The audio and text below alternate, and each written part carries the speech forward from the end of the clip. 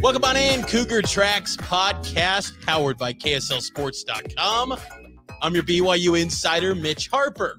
Happy as always to have you on board the podcast, wherever you may be listening or watching, as the podcast is streamed live at high noon every Monday, Wednesday, and Friday on the KSL Sports YouTube, Twitter, and Facebook pages. Been a lot of fun doing these streams every other day for you, and I think that it's only going to continue to grow as we get closer and closer to the football season. 113 days from today, BYU will be taking on South Florida. So 16 weeks till kickoff from tomorrow. The Cougars and the Bulls are going to be lining it up in the new sombrero, and we cannot wait for that. I know me, I'm pumped for this football season to cover everything. It's going to be a lot of fun. Cannot wait for all of that. So here's what we've got on deck for today's edition of the podcast. BYU and Utah State, the football series is put on hold. With BYU going to the Big 12 Conference, the battle for the old wagon wheel is taking a little bit of a pause. I'll share my thoughts on that. What does it mean also for the future of the BYU versus Utah rivalry? Could that take a pause as well? BYU locked in some key official visitors coming up, and a recap of the BYU Fan Fest and some commentary from head coach Kalani Sitake, who I caught up with at the Fan Fest. But we'll start things off with BYU and Utah State, as the Cougars and the Aggies will not be playing after the 2022 season, at least for the foreseeable future. The games in 2023, 2024, 2025, and 2026, they've all been canceled. They're gone. And it's no surprise, because with BYU's move to the Big 12 Conference and the Big 12 likely going to a 9-game conference schedule, it's tough to squeeze in Utah State. And those games go by the wayside. As you saw in the press releases from Tom Holmoe, the BYU athletic director, and Utah State AD John Hartwell, there's a good working relationship between BYU and Utah State.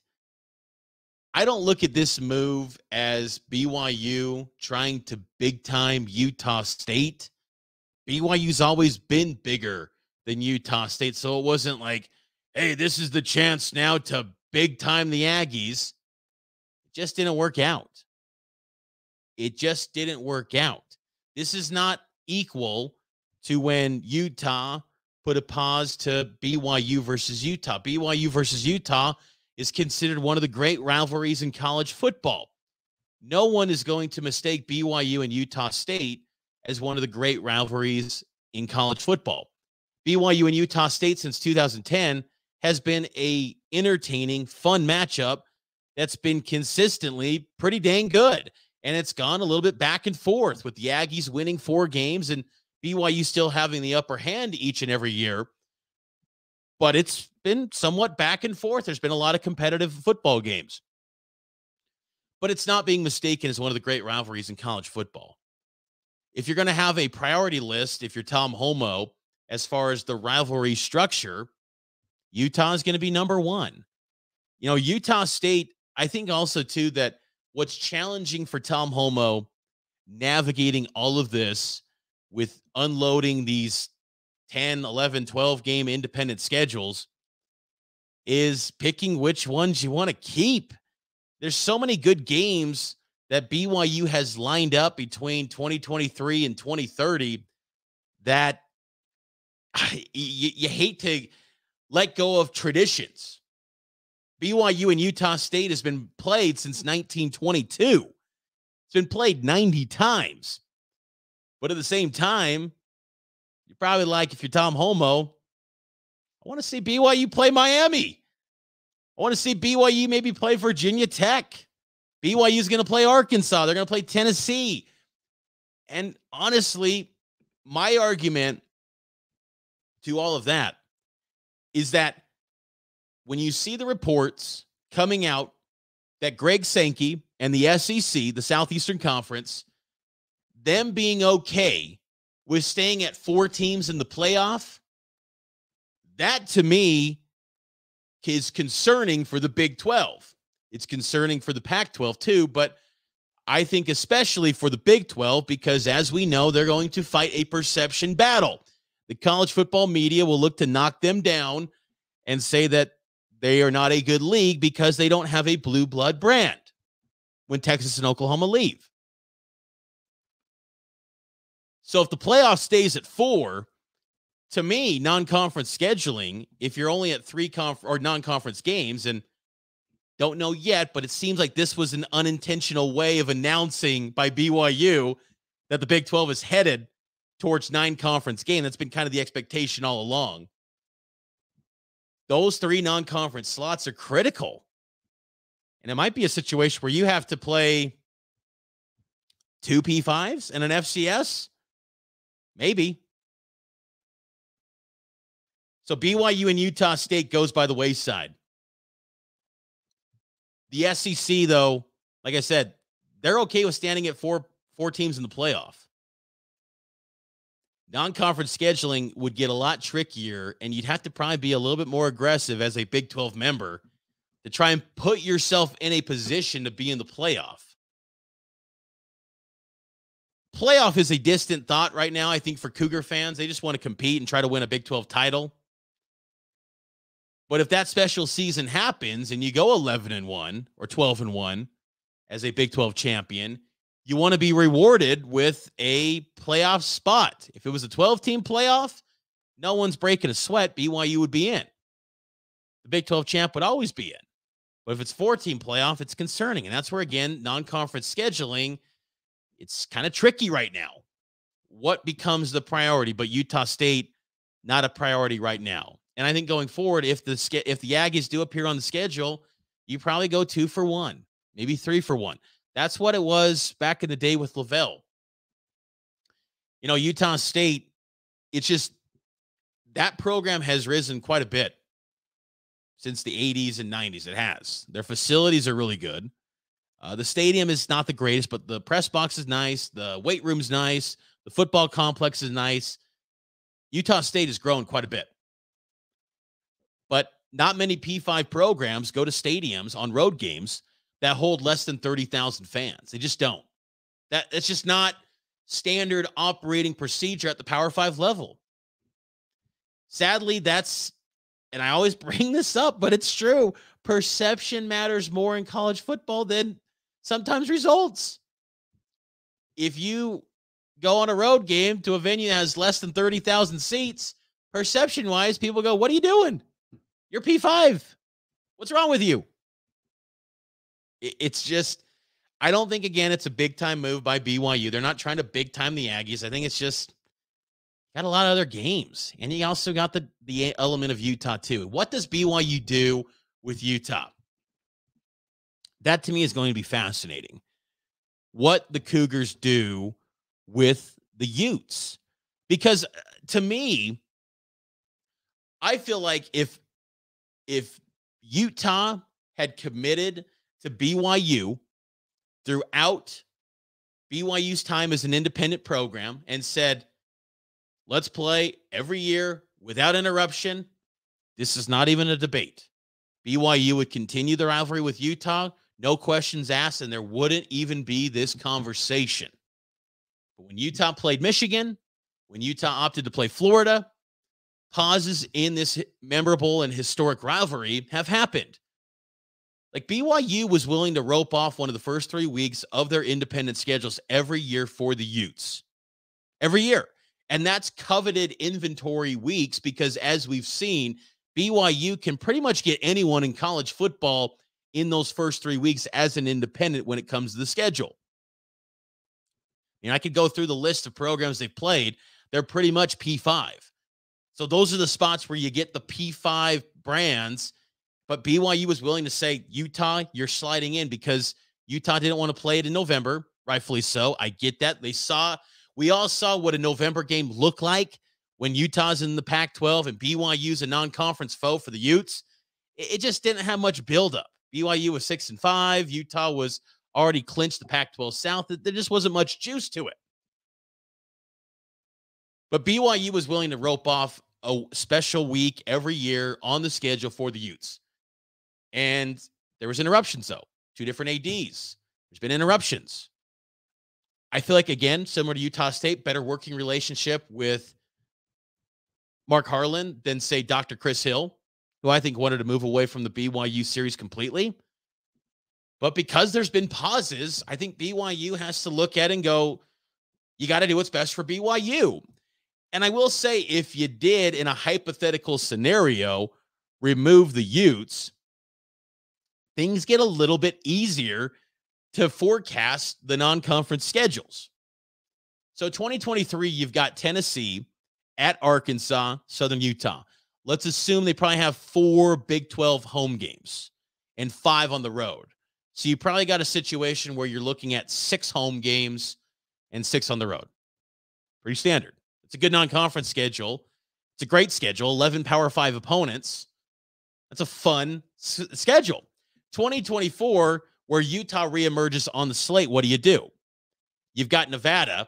That was a game that was scheduled well before BYU was invited to the Big 12 Conference. August 31st date. At Utah, at Wyoming, Utah Tech, East Carolina, at NC State.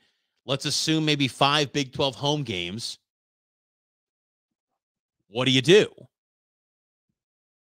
If you hypothetically removed Utah, I think you probably go Nevada, at Wyoming, and Utah Tech. Then you're looking at 7 home games on the schedule. Say what you will about playoff opportunities, things like that, but an additional home game for revenue, that's pretty nice. Revenue is a big thing. Trying to keep up with the Joneses. You're not going to get a full share of Big 12 money. 7 home games would be nice. 2025, you've got only Stanford and Utah on the schedule now that Utah State's gone. Utah would be a home game. Stanford would be a home game. Probably an FCS game. 2026, at Miami, at Utah, USF, Arizona, at Stanford, at Troy, at Virginia Tech. Probably 5 Big 12 home games. I think you want to keep at Miami. It's a tough call to make because despite like games like Miami, games against Tennessee, Arkansas, there's no signage around BYU Student Athlete Center that says beat Tennessee. There's no signage that says beat Arkansas, beat Miami. It says you beat Utah. And it's undeniable the history, the pageantry behind BYU and Utah, and it's always a game that lives up to its billing. It always lives up to the ticket cost. It lives up to it. It always delivers. It's an incredible game. But is there much of an appetite for the 2 programs to keep playing? I don't know. I think it's a very tricky spot because Utah's going to be ramping up their non-conference schedules too. They got LSU in the future schedules. They got Baylor already. What happens? Like, that's a component that is not getting talked about much on Utah's side, is that they have ramped up things on their non-conference schedules with Harlan. LSU, Wisconsin, Baylor, and Kyle Whittingham, as long as he's been the head coach, they kind of done this kind of ABC type of model, kind of stems back from Dr. Chris Hill. A game, B game, C game. C game typically an FCS opponent. BYU was always viewed in their thought, and it's rightfully so, as an A game. Do you want to play in the same non-conference, LSU and BYU? To me, if you're Utah, you should want to, because you're fighting, like the Big 12, a perception battle in the Pac-12 conference. Utah does not have the same cachet as USC. An 11-1 or 12-1 Utah, it's not a foregone conclusion that they would be in the playoff. The same would be said for BYU. So you need extra data points, in my opinion, from a strong strength of schedule standpoint, non-conference especially, to give no reason for the playoff committee to knock you for a Ohio State, for a Clemson, for an LSU, for an Alabama. But I also understand the argument of that is a grind for your athletes to play 11 P5 teams in a schedule. It's tough. It's a tricky thing. That's why, to me, I would love to see these conferences, as divisions start to probably become a thing of the past, go to 8 conference games and have 4 non-conference games. And I don't think we're having any debates about this. What do you do with Utah? What do you do with Utah State? You can kind of make it all work. But when you only have 3 non-conference games, and with BYU not adding any new inventory between now and 2030, if you're Tom Holmoe, you're reshuffling the deck. And there's some games that are like, man, I worked a lot of years to get that, and I want that game. I don't blame him. That Miami home and home is one where it's like, you don't touch that. That to me is like BYU Tennessee. The opportunity to, sometimes you just like, that's once in a lifetime stuff. You can't pass that up. And BYU in Miami has so much history. You can't pass that up. It makes it tricky. Because also, if you're Kalani Sitake, you're like, man, well, I need more resources. You're going to give me a schedule that has 11 Power 5 teams? Give me more resources then, because that is a gauntlet. I wish there was uniformity in schedules in college football. That would make everything easier. If we knew that everyone in college football was willing to go out and test themselves in the non-conference. See, the thing is that the Bamas, they've catered the system to where it's like, go do your neutral site game. I know they're going to play some more home and homes with some power programs in the future. Texas coming up this fall. But typically, Bama goes week 1 in a neutral site, and then they're off the grid till about November. And everyone's trying to follow that model. And because Alabama, they're cooking in an FCS game. They're cooking in some New Mexico State. There's 2 or 3 games on Bama's schedule every year where they could trot out the walk-ons and they're winning by 30. And they're still getting to the playoff, no questions asked, because they passed the eye test. That is the problem with this system. So when you see Bamas of the world having the level of success they're having, you're going, well, why don't we just do that? But the problem is, you're not Bama. You don't have the perception. It's a pain in the neck, because I think everyone, me personally, I've gotten to the point where it's just like, you know what? Let's call it what it is. Power 5 schedules and maybe a few high-level G5 teams like the Boise's of the world. That's about it. Just schedule all each other, and let's call it a day. No more of this FCS game. I get it from the ecosystem of football. You got to have the money flowing through, and it just makes everything work. I get that argument from the Jimbo Fishers, from the Kalanis of the world. But to me, it's like, do you want to watch that game? Do you really want to watch BYU Southern Utah? I don't. I mean, I will, because I like seeing like the freshmen, the deep walk-on guys getting a chance to get some run. But when push comes to shove, I'd rather see BYU Virginia Tech. I'd rather see BYU Utah than BYU versus Southern Utah. But when you're limited on options and you're trying to keep your team healthy, you're trying to contend for a chance in the playoff and have the best record possible, and livelihoods are on the line, it's tough. It is a tough deal to ask. I think the Utah game will stay. I don't think it's going to be every year, though. I don't. I could see where maybe 2024 and 2025 it happens. And maybe there's another pause, because Utah's got some big non-conference games as well.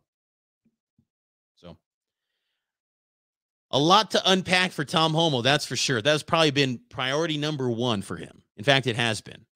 Unloading all of these schedules and trimming it down and getting it locked in to where it's pretty much 3 or 4 non-conference games. Speaking of trimming down, some recruits are trimming down their official visits coming up, some big-time recruits. Walker Lyons, 4-star recruit, and Hunter Clegg, an outside edge prospect, 4-star recruit as well. They locked in their official visits to BYU. They're going to be visiting Provo coming up on June 3rd through the 5th. Huge weekend for BYU. I mean, you talk about blue chip recruits, that's them. those are foundational pieces for the Big 12 era. Those are, I bring up perception a lot. Those are perception shifters. You get those type of recruits to commit. That signals, hey, BYU's ready to play. BYU's ready to contend in the Big 12. It's not just one guy does not determine success in a Power 5 league, but it would say to the Big 12 peers, BYU's ready to compete at a higher level on the recruiting trail. And I will say, too, BYU spring evaluation period offers have been a lot more strategic. A lot of guys that are already loading up on offers. It's not just BYU's the first FBS offer. Some of the guys that they're offering are maybe some 2024 guys, 2025, but they're also offering a lot of 4-star recruits. BYU's doing some star chasing. Being in the Big 12 has opened some new doors for BYU, and I think that's a good thing for the Cougars. Also, the edits, the graphics that BYU is putting together, pretty impressive. I think that it is noteworthy. There was a posting, now hiring posting, for a football social media creative director. That position was filled by Tyler Bullock, and he's doing a nice job with these edits. You saw the official visit videos. Emmanuel Waller posted, "Thanks for showing the love, BYU." He's a BYU commit. They're posting some good stuff, sharing this stuff to these guys. I think when you got the component of BYU photo, you've got the technology that BYU has, they're putting out some good stuff. And then you got someone dedicated solely to football edits. That matters. That is a big thing in today's world of college football. I think another big thing in the world of college football, despite all the money that's being thrown into these programs, people that are investing a lot of that money is the fans. And BYU held a fan fest earlier in the week on Wednesday night up in Farmington. Met a few of you. Appreciate those of you that said hi and said appreciate what you do. It was a pleasure talking to some of you. Always enjoy my conversations with fans. But it was a fun event. A little bit chilly. The weather was a little bit cooler, so I think that maybe that took away the massive crowds, legion of people. And it was also a random Wednesday night in May, so a little bit lower profile, but a lot of fun. I know my kids had a great time at the event. But I caught up with Kalani Sitake, and I asked him about the role that the fans play in BYU football, because Kalani, he talks a lot about BYU football being a family. So what role does BYU football fans, do they play in the BYU football family? This was Kalani Sitake. You've heard me say this before, Mitch, that what makes BYU special are the people. The people are the fans and Cougar Nation. I mean, that's they've been big time for so long. That's why I'm so happy about the Big 12 invite, because it kind of confirms what we all knew anyways. And so I grew up a BYU fan, so then many of our players grew up BYU fans as well. So being able to connect with fans and see them and being available to them, it's the access to our players and our team. It's important that we provide these moments, these fan fests, and opportunities to see them even after games or during practice and stuff like that. That we can, whatever we can do at events, we can do to bring the fans together with our team. Alumni Day, we did that, on the alumni game. I just want Jack to go crazy and Dave Almodovar and those guys just to find more opportunities for our players to be around them, and that's what this whole thing's all about. Good stuff there from Kalani Sitake about the importance of the fans, and it was a fun event. I think that, I was talking with Kalani after that, and he was even saying how he would have loved those sort of events as a kid, to go see Matt Bellini and things like that. I even told him, I said, I remember the old watermelon bust, and him and Setemanali Jr. addressed the Cougar Stadium crowd, the Cougar Club. I was there at that with my dad in 2000. And, those were memorable events. Those create fans. And I think he was a bit stunned. He's like, "You remember that?" And I'm like, "Hey, Kalani, you got a photographic memory. I got a little bit of one too. Not as good as you, but still pretty good memory. Weird stuff that I remember in my life." But again, it was a good time at the Fan Fest. Next Saturday, there'll be another Fan Fest down in St. George from 10 a.m. to 12:30 p.m. So after you're done with the Fan Fest, fire it up on Cougar Sports Saturday on KSL News Radio down in St. George, and you can listen to Legacy Home of the Cougars and hear me and Matt Baiamonte talk all things BYU sports. Speaking of which, coming up tomorrow, we'll be on the air live from noon to 3. BYU offensive lineman Kingsley Suamataia will join the show, and BYU fullback Mason Wake. So a little bit of a summer check-in with those guys as they get ready for some big years ahead for them, which I think they're going to be key pieces to what BYU does offensively in the 2022 season. But that's going to do it for me on this edition of the Cougar Tracks podcast. You can subscribe to the show on Apple, Google Play, Spotify, wherever you get your podcast. Leave a rating and a review. It helps out the show a ton. You can also download the KSL Sports app if you miss any of the shows to listen on demand. But we'll be back on Monday. Check me out on Cougar Sports Saturday on 102.7 FM and 1160 AM from noon to 3 on Saturday. But I'll talk to you on Monday here on Cougar Tracks at high noon. It's always powered by KSLSports.com.